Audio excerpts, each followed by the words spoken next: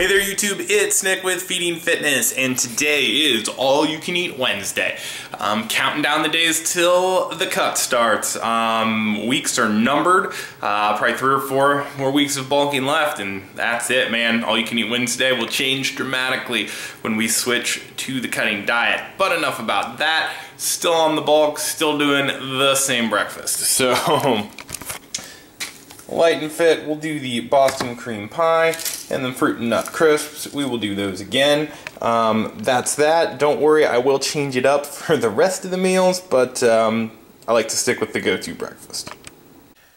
Okay guys, just a little snack here. Going to have a peanut butter Quest bar, and if you've seen the last couple videos, I've gone back to the actual Quest bars rather than the ones I make myself. I'm going to talk about that for a minute here.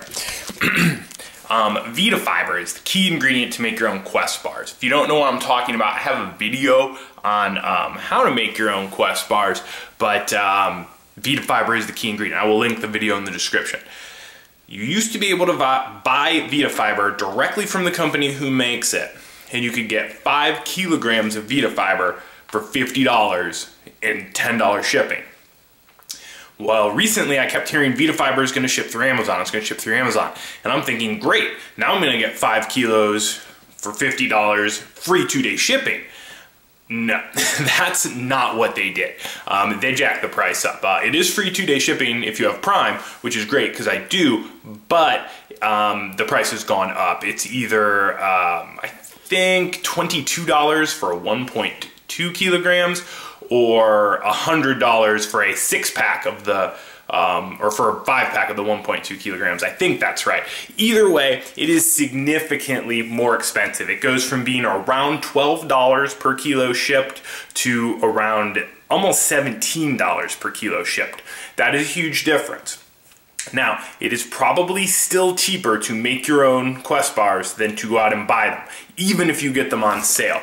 But that's not taking into consideration the amount of work and how much time it takes for you to make your own. If you genuinely enjoy making your own, you don't eat these every day, it's not too much of a hassle to make a batch of 10 and that'll last you a month. Well, in my house, 10 lasts you 5 days because I'm eating one, Katie's eating one, and you know, we're making these all the time. Well, she's making them all the time. And it takes a little bit of time to make them in big batches.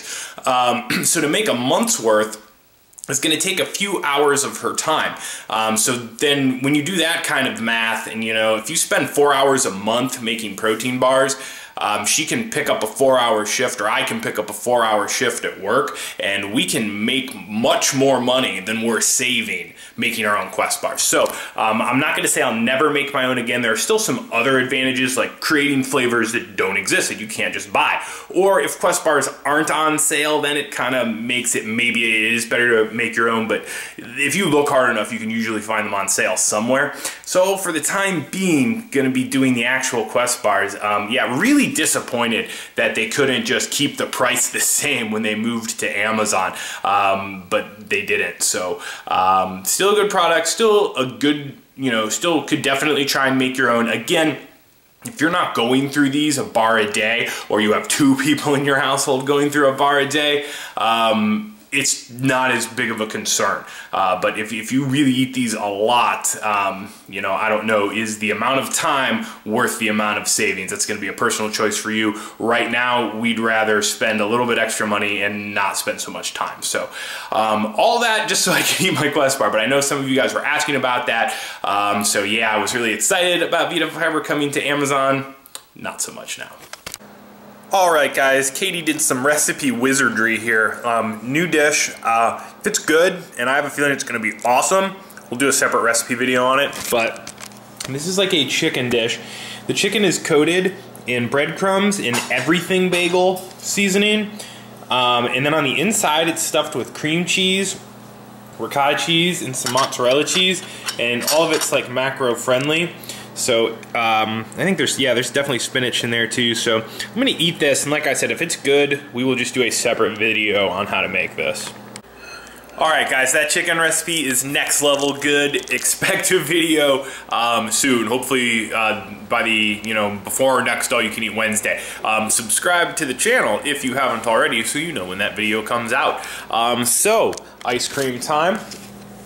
Today I'm going to go with some Pierre's Smooth Churned. I think it's their answer to the Edie's Slow Churned. Same deal, lower calorie ice cream. It's a peanut butter cup flavor. There actually aren't peanut butter cups in it, so while I find that to be slightly deceiving, it's actually still really good ice cream. Macros, 120 calories, 6 fat, 15 carbs, and 4 protein. This has a little less carbs and a little more fat, so if you're always coming in over on your carbs and under on your fat, this might be a better choice than the Edie's. The Edie's usually only has like 2 grams of fat, but it's got more carbs, so if it fits your macros. Okay guys, on to the next step here. Gonna get some fats in, a little bit more protein.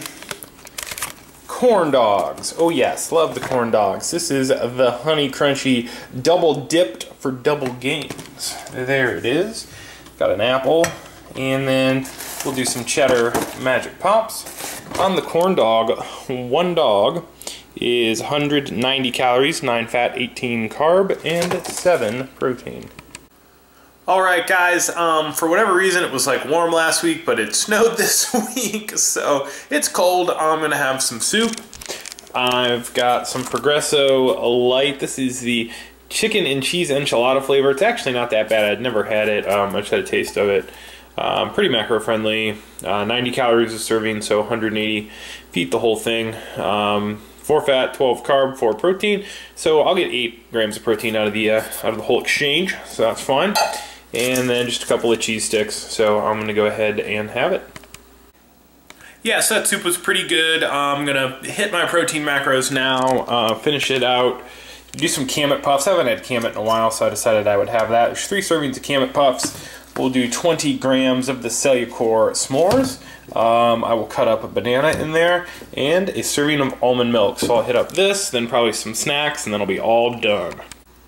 Alright guys, gonna wrap things up here. A couple of new things. Miss Thinster is back, and she's got 2 different types of cookies. Can't get these at Sam's Club, so they're like a lot more expensive. I think these came from Target, but they're so good. These are brownie batter. They're amazing, and these are even better. The cake batter, they're deliciously crunchy. The macros of both of these are relatively the same, and they're pretty similar to the original ones. 140 calories, 6 fat, 20 carb, 1 protein. Do weigh these ones out. The serving size of 5 cookies is kind of give or take-ish on these ones, so I weigh them. Plus that way if they break like these did, you know you're getting the serving size. And then to go along with that, some Greek on the go, pretzel bites, you've seen these before. Clearance, it means they're gonna disappear. But that's it, we'll check out the macros. Let's see, we had 67 calories to spare, and that's fine. Macros, 87 fat, greater than 70, so it's good. 466 carbs, 83 fiber, that's fine, and then 218 protein. So all in all, pretty good day. So that's all for today. So if you liked the video, please give it a thumbs up. Questions or comments can go down below or over at Facebook at facebook.com/feedingfitness. Again, subscribe if you haven't yet. Recipe video for that chicken will be coming soon, and then you'll just be notified of all the other videos that are coming out, and that'll be it. So see you guys next time.